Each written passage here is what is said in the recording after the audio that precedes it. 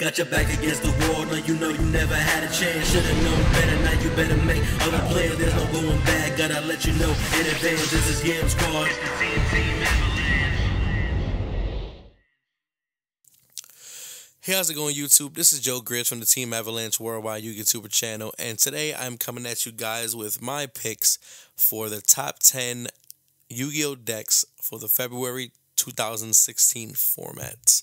And without further ado, we'll get into it really quick. Coming in at number 10, I chose to put Yang Zings. Now, Yang Zings, even though they haven't been popping up everywhere as of late because everybody's so hype over Magicians and Majespecters and Pendulums and Kozmos and, you know, people still playing Satellarknights. Even BA has a great showing. No one has really, like, lean on to like Yang Zings, but Yang Zings is still a great deck. You know, people sleep on it a lot, but it's still a really great deck. I think it's a really fun deck.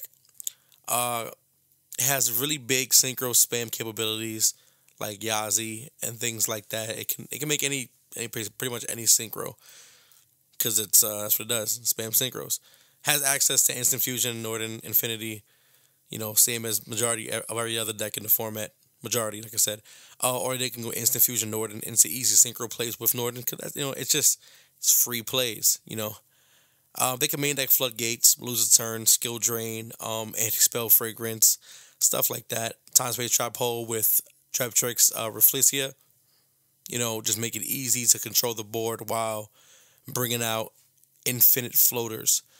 You know, they have a great matchup against Kozmos. Kozmos try to OTK into them, and they just keep coming back, keep, you know, taking over the board. So they have a decent, really good matchup against Kozmos. And yeah, I just think the deck overall is a fun deck to play, and I think it still has a lot of potential in the upcoming formats. It didn't lose anything really, didn't lose anything at all.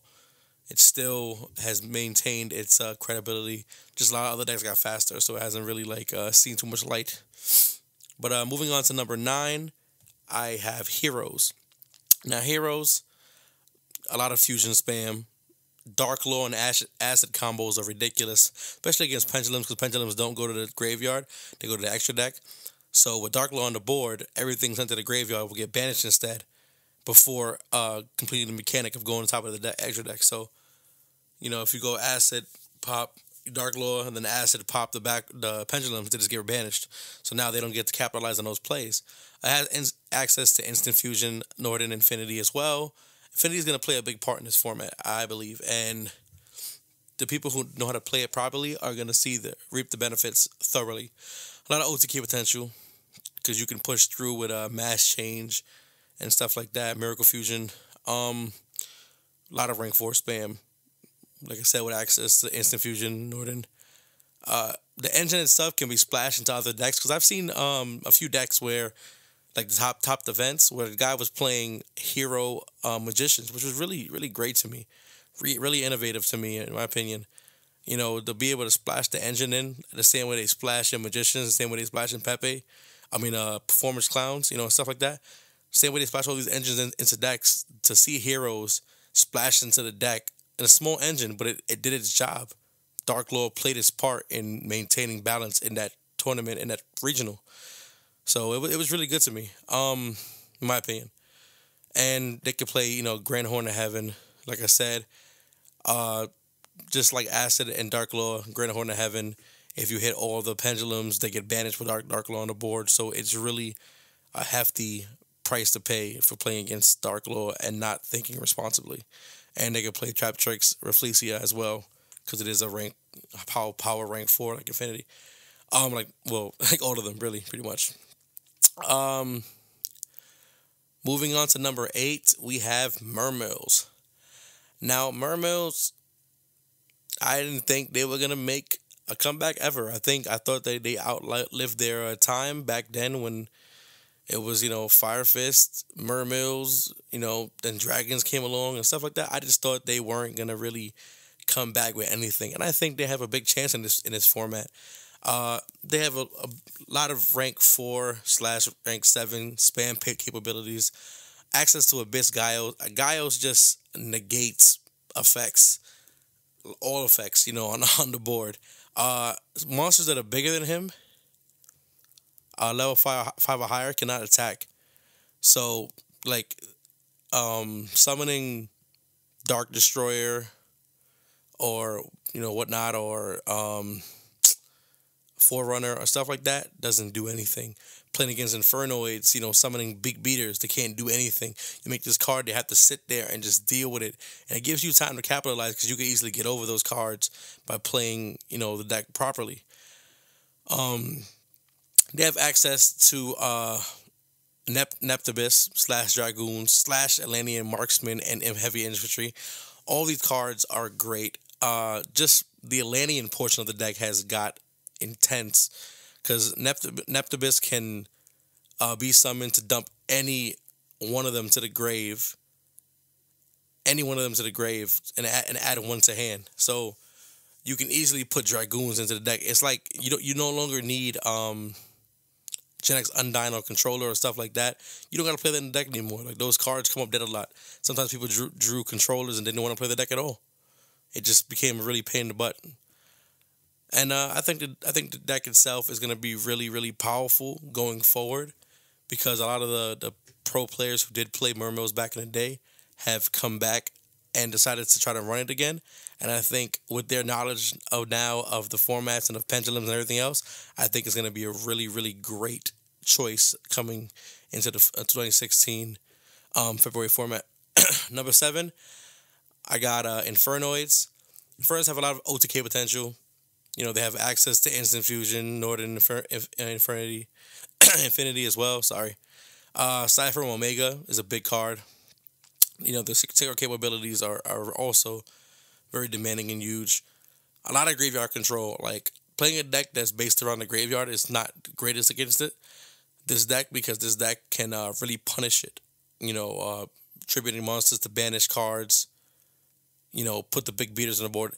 They swarm so fast. If they open the right hand going first, they just blow you out. You can't stop it. You know, if you have to have the good board, a groundbreaking board, and because it doesn't depend on you know, pendulums or anything like that, people really are main decking outs for these pendulum decks, and this deck doesn't revolve around it, so it's a hard time to get over it. They have huge beat sticks, like I said, huge beat sticks. So it's hard to get over them. This guy right here, Infernoid Ununsku. He a 3000 beater, just like Destroyer, you know. So he matches wits, I would say. He matches strengths when it comes to that. They have access to Twin Twister, because these decks do not play a huge amount of back row. Twin Twister to discard their monsters to the graveyard, to pop the pendulums. You know, putting their big monsters in the graveyard, it's not a minus to them, because they can just banish cards, special summon them back to the board. So, you know what I'm saying? It doesn't hurt or hinder them in any kind of way to use these kind of cards. And then Reason and Monster Gates, just the OTK, are amazing in this deck. Completely amazing. Number 6, I have Burning Abyss. Burning Abyss, yeah. Burning Abyss to me has really, really, really come back up in the ranks as being important again and playable. You know, being able to splash it with stuff like Dark Lore, like I said, with the Hero Engine. Dark Lore is controlling, you know, it just wrecks your opponent completely. Especially wrecks the pendulums and stuff like that, because they can't go on top of the extra deck, like I said. They can play Skill Drain if they want to. You know, they have beaters. They don't really lose to it at all. A lot of OTK potential. OD. Rank 3 spam. They have access to Phoenix Wing Blast, Geki Break, and Twin Twister. Twin Twister, destroy back row and dump the Burning Abyss cards to the graveyard to access their effects. So that itself is really, really great. Excuse me, I feel with the new additions to the deck like Twin Twister and Fiendish Rhino Warrior, I think that the deck has what it needs to make a slight comeback and be recognizable again as a good deck. You know, Fiendish Rhino Warrior, if you guys don't know what it does, when it's sent to the graveyard, you can send one Fiend monster from your deck to the graveyard, activating its effects, you know? And then when it's on the field, Fiend-type monsters cannot be destroyed by card effects, which means if you play Fiend Rhino and then flash a Burning Abyss monster, It hits the field, doesn't get destroyed by his own effect. Now you can overlay that into Dante, which is banana sandwiches. And they can main deck Horn of Heaven and Grand Horn of Heaven. Like I said, discarding cards. Discarding cards or sending cards to the graveyard activates their effects. Puts you in a bad predicament, puts them in a great predicament. You know what I'm saying? That's what this deck is, to me, a good running. Coming at number 5, I have Satellarknights. Now, Satellarknight, I always love this deck. This is like one of my all-time favorite decks of all time. This deck, even though I wanted to put it like number 1, I can't because it's not there yet, but it does have a great matchup against a lot of the main decks, and its floodgate capabilities are retarded. Access to Trevere to bounce everything. That's not always the greatest against Pendulum decks because they can just redo it, or you put board pressure. But if you can bounce everything up, like Exceeds and Synchros and stuff like that, then it kind of hinders them a bit because all they have is those pendulums, Alpha and Solemn Strike, add to a big ensemble of power back row that makes them kind of unstoppable sometimes because, you can't really go off knowing that you're flying into a million cards, unless you have cards like Denko Seko, you play that kind of deck that can use Denka, then, you're really going to get destroyed by this power back row, especially with the new additions like Solemn Strike. A lot of rank 4 spam, access to Instant Fusion, Northern Infinity, Trap Tricks, Rafflesia, your basic rank 4 spam engine. Call of the Haunted, Oasis of Dragon Souls, just those cards in conjunction with Tunlight Monsters just ultimately draw you through your deck as fast as you can and create a huge amount of board presence, a huge amount.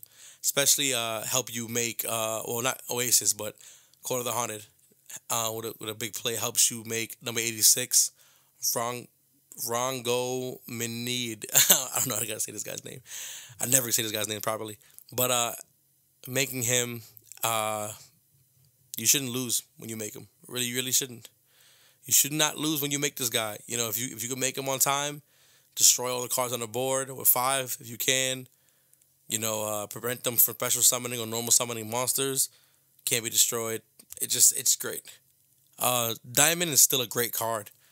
Diamond is in the extra deck now because you can attach it to Ptolemaeus to make Infinity, make Nova and Infinity, and then, or you can just play it regular, just to stop Burning Abyss or any other dark deck, or Infernoid, because Infernoids have to send decks to the graveyard with Reasoning and Monster Gate, and they cannot, with Diamond on board.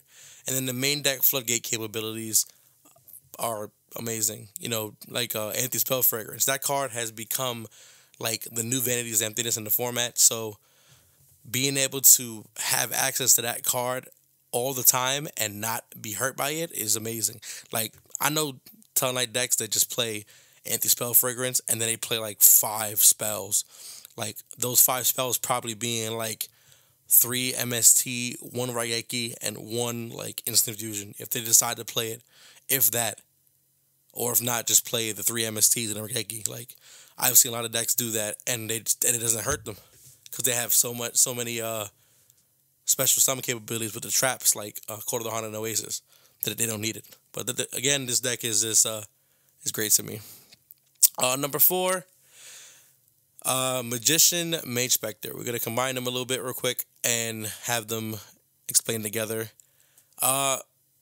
Majespecter before, in the beginning of like the November format, was really, really powerful by itself with Performage Majespecter, which is a really fast and amazing deck. I had a profile of Joe Bogley when he won first place at the last tournament of the format going into November 9th. It was November 8th was the tournament. And he won with this deck, and I thought the deck was just going to be amazing. But it's great, but it's not as good as it should be because every other like Pendulum card that came out after it really like took over, and you can't do what you want to do with the deck anymore because now people are used to it. They're used to the plays. For the pluses, like, it has access to Instant Fusion, Northern Infinity, like everything else. OTK potential if it wants to because it can Pendulum. The engine can be splashed into other decks, like both of them, Magician and Majespecter. Kieran prevents OTKs. Like, it's a hard card to get over, and just when they try to push for game and they can't, Kieran just helps you, prolong that. So, and they can play a lot of power traps, the Majespecter trap. They can play Solemn Strike and stuff like that. So their capabilities of gameplay are amazing, but they just can't keep up with like regular full powered Pepe, So it just can't be higher in the list right now. I feel like the deck is gonna struggle to maintain its presence a lot in the upcoming format. Number 3, Kozmos. Kozmos, I thought last format they were at number 1, and they were for a while. They were at number 1. In my opinion, they were good. Everybody's list had it at number 1, and right now it's not the best deck, but I guarantee that come YCS Atlanta in February, it'll be like, I bet you it'll be like I'd say 40% of the meta would be Kozmos, and then or 30. We'll say 30% will be Kozmos. We'll say 60% will be Pepe, full power Pepe, and 10% will be anything else, everything else. That's how I see it being. I see it still being a powerful deck. A lot of OTK potential. The ability to play through powerful boards, it could just run through it because the cards keep recycling themselves when destroyed. Recycle with Cosmo Town. Access to emergency teleport. So they have infinite resources, with Cosmo Town. Emergency teleport. I'm sorry. And reasoning also, because you can activate reasoning to summon destroyer pop, blow up, and it's just great. It works great. Great. They're amazing, powerful beat sticks. It's really hard to get over because you destroy one and another one takes its place, so you don't really want to destroy them. It's hard to destroy them unless you can beat over them, which is really hard to do. And like stuff like Forerunner can't be targeted. I believe Destroyer can't be targeted either. Yeah, Destroyer can't be targeted. So that in itself makes it very hard to beat and deal with these kind of decks. I just think the deck is really, really powerful still, but it's not number 1 worthy. Number 2, a deck coming out in like a week or so. Monarchs. When the Monarchs deck comes out, we're gonna see a lot of like Monarch play. I forgot. Okay, so I'm gonna correct what I said about the Kozmos. I think Kozmos will have like 20% of the tournament. I think Monarchs will have like 30, maybe. So say 20, 30, and then Pepe will have 40, and then 10% will be for the other decks. There you go.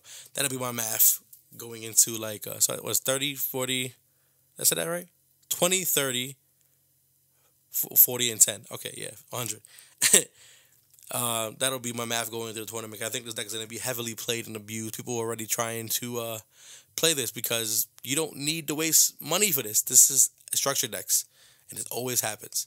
A lot of abuse with Curaz. Pop 2 cards, pop your own cards, draw. You can recycle them, so you're not really scared of popping your own cards. Curaz can pop pendulums, make you draw if it wants to, but it doesn't have to. It most likely just pop your cards so you can recycle them. The field spell says you cannot summon from the extra deck. The field spell says if you do not have an extra deck and you control a tribute summon monster, then your opponent cannot special summon from the extra deck. They can't pendulum summon. They cannot synchro summon, can exceed summon, can't fusion summon. They can't summon from the extra deck whatsoever just because you have a field card and a tribute summon monster. And that's an easy like lockdown. So like if you have the field card and March of the Monarchs and let's say YUGIOH on board, you can easily lock them out the game. They can't do anything. They can't beat you because unless you play like Storm and Mirror Force or something, then that's that. But YUGIOH says while this card is face up, your opponent cannot destroy your face up spell and traps by card effects. So you can't, if you can't touch them, you can't get over anything. You need to exceed to make cast out to bounce stuff. You're like, it's really hard. So with that card's on the board, with that combination's on the board, which is really easy to make, you can't really do anything. Macho the Monarch says they can't be destroyed or targeted. White Ninja says that the spell traps can't be destroyed, and then the fill spell says you can't summon from the extra deck. So that, all that in conjunction just makes you not be able to play Yu-Gi-Oh. They have very powerful back row. They can play like Solemn Strike. They can also play Anti-Spell Fragrance, which is amazing. Like, if I didn't think that the number one deck which is gonna be Pepe, obviously, was so powerful, then I would have just definitely put this deck number one, because I think it has enough speed capabilities and and variety and control to be able to win in the format. If played properly, it's really, really like destructive. You know what I'm saying? And, people can't get over it. They have access to Majesty and Vanity as well. So even more monsters that control the board, that hinder you from making plays.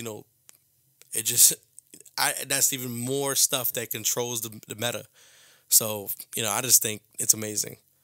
I didn't know what the deck did before, but after like somebody proxied the deck out and played against me, I was like, oh shit, this is amazing. I was like, this is pretty great, So I think it's gonna have a big showing in Atlanta, and I think it's gonna be a very powerful contender for the format.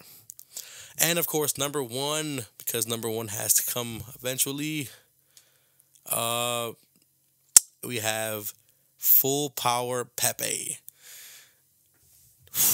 What can I say about this deck other than it's great and amazing? Has access to Instant Fusion, /Northern, /Infinity, stuff like that, /Trap Tricks, Rafflesia, Open Plays. OTK potential is amazing. It can be splashed into other decks as well. Performable Wizard is just bananas. Like, that card single-handedly like spread the deck up immensely. It just, oh my god, it just does so much for the deck than what it had before. Like, in the OCG, this deck was running rampant. We didn't think we'd really have it the way it is now in this like metagame and TCG, but we have it. And this deck is like, to me, this deck is tier 0. It is like Dragon Rulers. It is things like that. What else was Nekroz, it's Nekroz, Dragon Rulers, and then this. All those decks to me were tier 0 decks. Decks that control the format perfectly. And there's no match. There is no match for this deck. Performable Wizard, Goo Turtle, Monkey Board, speeds to the deck, draws. Those cards just help you draw. All these cards help you search and draw. Just thins the deck out. It is the fastest deck in the format. Access to Ignister and Omega, which are both powerful cards. They can make rank 4s and synchro spam. And I don't know. I think this deck is going to get murked out. Like in OCG, I saw the list, and the list they had, I think they didn't limit. They banned Juggler and something else. I forgot what it was. And Plush Fire. They banned Plush Fire and they banned Juggler. That could possibly happen here, because these cards are amazing, and this deck is going to run rampant for a while. I think they'll give it like another format or so, where they're going to give it full power, and then they'll hit it a little bit. But then again, more support's going to come out. And when more supports comes out, it's going to be even better. So we look forward to that. And that's pretty much it. That was my discussion, even though it was all over the place. It is like 4 in the morning, so I'm doing this. But if you enjoyed the video, please give it a thumbs up, like, comment, and subscribe if you're not subscribed already. And as always, you have the right to life, liberty, and the pursuit of Yu-Gi-Oh! Later, guys. Please stay connected with me by adding me on all my social networks on Twitter, Instagram, and Facebook. Just copy the link into your search bar and add. Thank you.